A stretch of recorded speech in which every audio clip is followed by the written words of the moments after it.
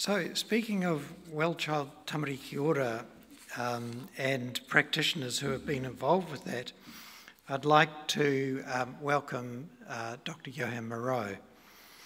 Johan is a paediatrician who has, until recently, been one of the senior paediatricians in Rotorua. He retired just under a year ago from active clinical practice, but is still heavily involved in a range of policy and other processes within the District Health Board. He's one of the co-authors of the original Tamari ki ora document, which formed the background for a range of well-child developments in New Zealand. Johan was the Chief Medical Officer for Lakes District Health Board for 11 years and has held a number of senior medical leadership roles, including the Chairman of the Child Health Division, NZ President of the College. He's the trustee of the Brainwave Trust, and the experience he's had has enabled him to understand and, what's more, communicate the direct linkage between government policy, the structures, culture and focus of the services being delivered, and the relationship to what is happening in New Zealand for children and young people. His first 1000 Days TED Talk, which is available as a link on the app, gives emphasis to this and reflects his ongoing interest in Māori child health. So, Johan, welcome, and I look forward to your address.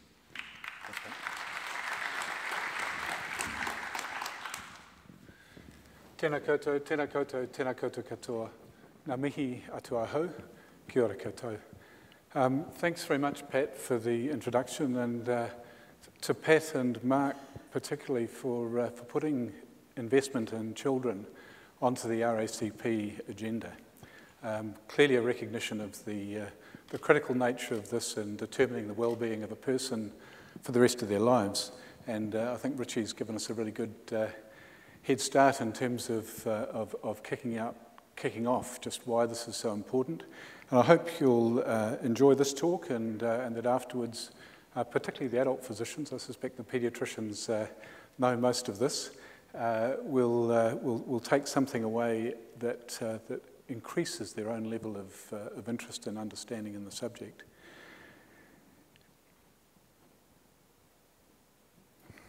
Just going to get this thing working.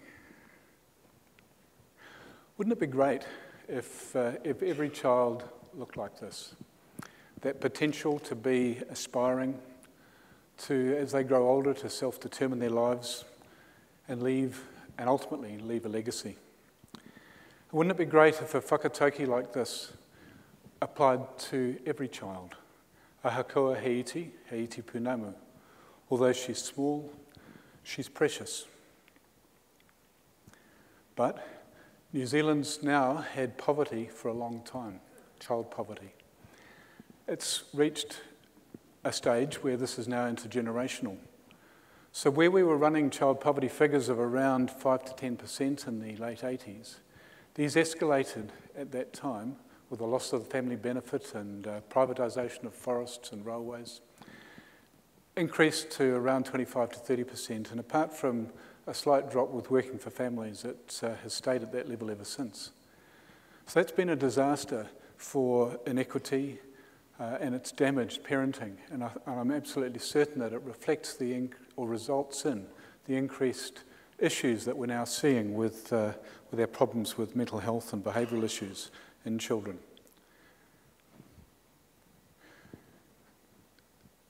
Let's go back to this slide and reflect on the importance of a pure pregnancy. This is the notion of this being a planned, wanted child, where the parents get to dream and attach to their baby during the pregnancy, where there's good nutrition, no alcohol, drugs or cigarettes, and where antenatal care is needed, it occurs. You can't talk about this subject without reflecting on neuroscience, the whole science around the development of the infant's brain, about attachment and a process that's facilitated by oxytocin. We'll talk a little bit more about that. This is a picture of one of my sons with his little niece meeting her for the first time. He didn't know what to do. And I said, look, just hold her like this. One hand under the head, one hand under the bottom, and just start talking to her. And within a really short time, he was interacting beautifully. You could see them really starting to enjoy each other. They were almost certainly getting that flush of oxytocin, that social neuropeptide that makes you feel good about somebody, and that leads to attachment, to protection, and so on. So just a lovely thing to watch, and actually was singing with her by the end of the session. And so it is that early experience that builds a brain, this to and froing of interaction between people. You know, that notion of love is what grows an infant's brain. So the genes are the blueprint, but it's that experience that's the carpenter. And together, they build the brain from the base up. It's a bit like building a house. So you start off and you start to grow it, and if you do it really well, then you will have a strong foundation, and if you don't, then you end up with a weak one.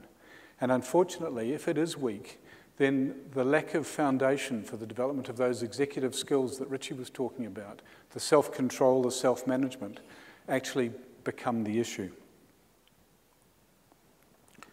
90% of a brain is grown by the time the kid's 5. And you can see the little purple section on the slide which is your frontal lobe areas clearly accounting for a lot of that executive function, which tends to occur after the age of 5.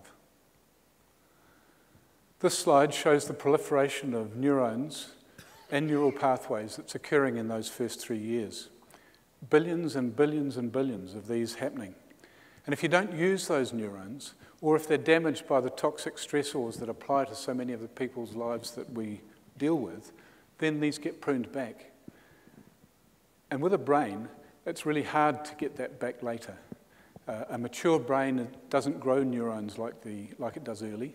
It's much less responsive to experience and change. So the window of opportunity is when the child is young. And I think that literature of Richie's again bears that out. So development occurs when a child and somebody else interact, ideally somebody who's besotted with that kid and gives them the time that they need. And so through observing, through interacting, through playing, a child then develops abilities and in time their identity. You can't talk about this without talking about stress. So there's the positive stress, which is the sort of transient experience that gives a child the confidence to know that they can manage. And, you know, we've all had that. Then there's tolerable stress, which is where something major happens, the loss of a parent, the loss of a sibling, a house fire, but the child is wrapped under the umbrella of a family, a whānau that's supportive and helps to make it all work. And that becomes tolerable.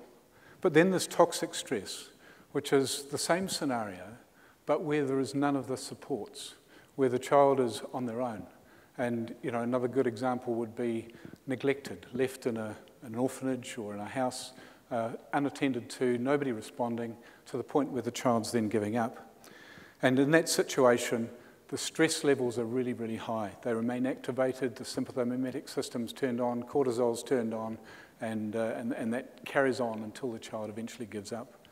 And when that happens, that toxic stress actually damages neural connections. This is all information that comes from the Center for the Developing Child in Harvard. And especially those areas that are damaged are those that are devoted to those higher order skills, that executive functioning, the functions like empathy, the ability to make judgments, the ability to control emotions, and the ability to learn. And that, as Richie again explained, leads to all sorts of issues around behaviour, physical health, mental health. And this is really just a quick little example of a damaged neuron and fewer connections that result from that toxic stress. So it's the serve and return type interaction, what I was describing with my son and his little niece, that actually is what grows the infant's brain. And that back and forth, ideally somebody you know, somebody that you relate to easily, is what works best. But it can also happen outside the home. And that's where, you know, areas like early childhood centres and schools can also make a difference. And we know that actually this is also one of the most important things you can do for a child that's been neglected, that's already been subject to a whole lot of stressors, that already has a damaged brain, that actually this is also part of the healing. And I suspect that a lot of the children and mental health issues that we deal with that are increasing in our communities currently are all kids with post-traumatic stress disorder that need a lot more of this serve and return in a trusted context.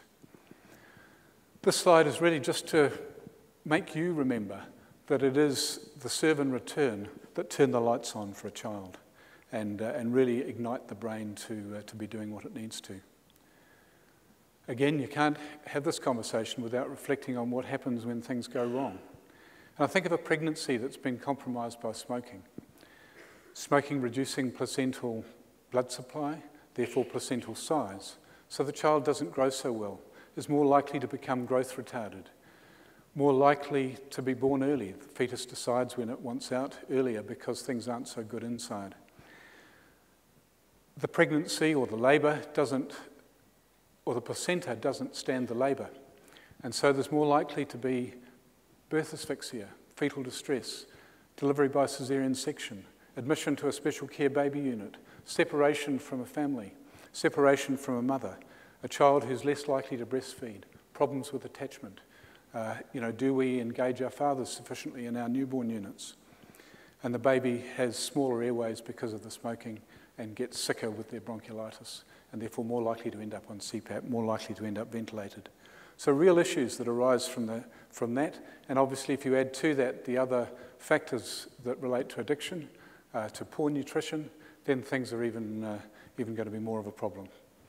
So these are the origins of vulnerability, and I've effectively discussed that slide already. For the adult physicians, David Barker was an epidemiologist in the 70s and 80s in the UK, and he identified the relationship of a growth-retarded child to later metabolic syndrome. So the issues of insulin resistance, of fatty metabolism problems, high blood pressures, and issues managing one's weight. And clearly this is the real challenge that is facing our system, which is going to be overwhelmed if we don't deal with it right, and if we don't get that healthy pregnancy into our system. Another subject which also at least partially explains why it is so difficult for people to turn their lives around is the epigenome, the notion of environmental influences affecting whether and if genes are expressed or not. So the epigenome is like the software in a computer's operating system, and experiences before and soon after birth can result in the genes being modified, turned on or off, and determine whether they're expressed at all. So it's those injuries during pregnancy that we talked about, it's the toxic stress that we've talked about that determine chemical markers, epigenetic markers, that influence the architectural software of the developing brain. And the classic that I always think of is the gene for conduct disorder, which is expressed after exposure to emotional abuse and violence. But if you don't have exposure to it, it can remain unexpressed. That's quite a key thinking. Adverse childhood experiences, the ACEs, also explain a lot of the issues that we struggle with. So Kaiser Permanente in the US sent out questionnaires to 17,000 of their middle-class people and asked whether they'd been subject to physical abuse, sexual abuse, emotional abuse, neglect, domestic violence, whether there was an incarcerated family member, mental illness, separation or divorce, a whole range of adverse childhood experiences, and the literature now adds poverty and racism to those. And what they did was they counted them, and they related them to the outcomes of a life for the people that they cared for. And what they found was really interesting, that there was inevitably a much higher number of ACEs leading to adverse outcomes. And so this slide basically demonstrates that if you had 4 or more ACEs as a woman, 50% were likely to suffer from chronic depression, and men around 30%. And that's huge. Suicide attempts, 20% if you've got 4 or more ACEs. Again, that's huge and almost certainly relates to the high youth suicide rates that we have in this country. 40% of the original sample reported 2 or more ACEs, a little under 25% 3 or more. 12.5 experienced 4 or more ACEs, and I suspect that that figure's higher in New Zealand. That leads to the suicide risk, the depression risk, and 30% of that group report having been raped. 6 or more ACEs lowers life expectancy by 20 years, so that's critical. If there was any other issue in the health system that highlighted what was going on, we would have intervened a lot sooner. 7 or more ACEs leads to a 3-fold lung cancer risk and a 4-fold risk of heart disease. So they're a predictor of all the issues that we struggle with. And what about this poor little guy? He's wired for stress. He's got attachment problems. He's aggressive, defiant, lacks self-control, and he's living on survival mode. He's got limited empathy, can't make friends, lifelong problems with learning, and multiple health issues. So it's going to be pretty difficult for him to be a good parent. So we do seriously need to invest in early childhood. Spend $1 and save 17 are some of the figures that are quoted in relation to this. And this lack of a satisfactory first 1,000 days does explain why in New Zealand we have one of the highest rates of youth suicide, why we've got such a high rate of incarceration, and why we're seeing increasing numbers of children and adults with a range of preventable, medical, behavioural and mental health issues, and also why we're seeing the chronic metabolic-related conditions. We actually know what we need to do, and it does need to be a New Zealand-based solution. The first thing I would do is to invest in our workforce, and this has to be a workforce that actually knows how to engage with the population that needs us the most. We've actually got a whole range of services that are not being used. And for me, the key worker to engage with a pregnant mum and a family from the diagnosis of pregnancy, and let's start supporting that pregnancy with Best Start then rather than when the child's born, then engages with the family, learns to oil the wheels for that family, whatever it is that's happening, and follows that child through at least until school age. And in New Zealand, that's likely to be around whānau ora, family start, related activity, and it needs to be community driven. So there's a point now where the Prime Minister's wellbeing strategy will get, and then following on from that, the community, we as a wider community, are going to need to get up and say, well, actually in Rotorua, in my case, there's a whole lot of initiatives that we can grow here that are actually going to link in with that strategy and have government systems then start to align. We can also go for the child, youth and friendly city thinking and then obsess about the first 1,000 days, but also getting young people who are going to become that next set of parents who need a leg up. And if you actually obsess with those, you start somewhere and actually you end up everywhere. And we're going to need to drive that as well. So mā te huruhuru, ka rere te manu. You give a bird feathers and the bird will fly. And we haven't talked about colonisation, racism, financial systems and the increasing gap between rich and poor in this country and our loss of an egalitarian society.